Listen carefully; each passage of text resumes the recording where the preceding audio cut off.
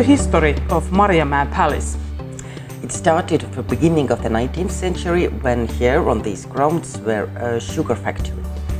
And it didn't so well, so they had a bankruptcy, and after that the grounds were bought by a Russian Earl, Orlov-Davydovin, and he started to build here his summer palace. And it was very popular. He and his family spent all the summers here in Tallinn. They had a palace in St. Petersburg, of course, also. And those nice times for the palace ended, of course, with the Russian Revolution. Orlov-Davydovs, they escaped from the country, and here we had during the first Estonian Republic a very popular restaurant and a dancing club, Riviera Ballet.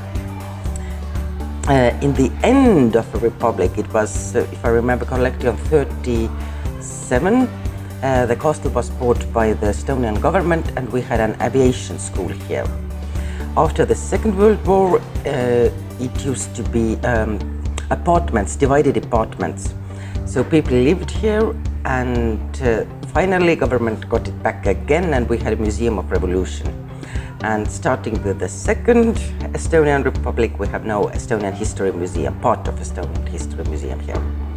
And what is Maarjamäen History Center, which is also here? Yes, we are very lucky that finally everything is in order. First, where we are now is Maarjamäen Palace. Here we have a permanent exhibition, My Free Country. You can find here also a film museum, very nice and very popular among public.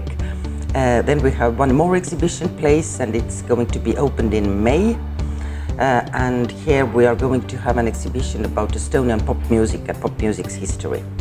Also, we do have in the park area the Soviet monuments exhibition, open air exhibition, and a big playground for children, and park, of course. So there is a lot to do and see. What kind of exhibitions will the Maarjamäen Palace offer?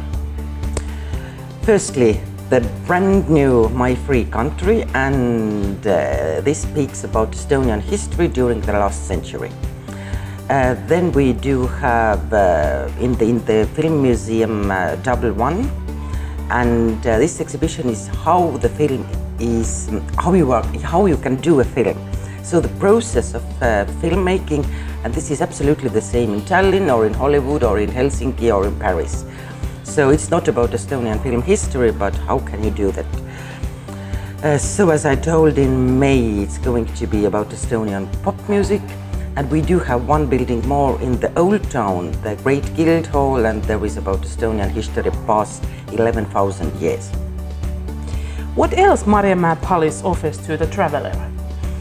The good news are that finally we do have a restaurant and a cafe in our both museums, in Film Museum and here in Palace, because we didn't have them, and as the territory of the history center is quite big, it's absolutely normal that people want to have a cup of coffee or a glass of wine or something. But now it's the possibility.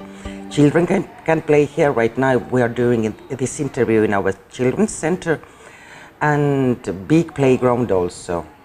And you can just walk. You don't need to go to the museum. You can just be here because it's a very nice area, beautiful views to Tallinn, and so I think it's just a nice place to visit.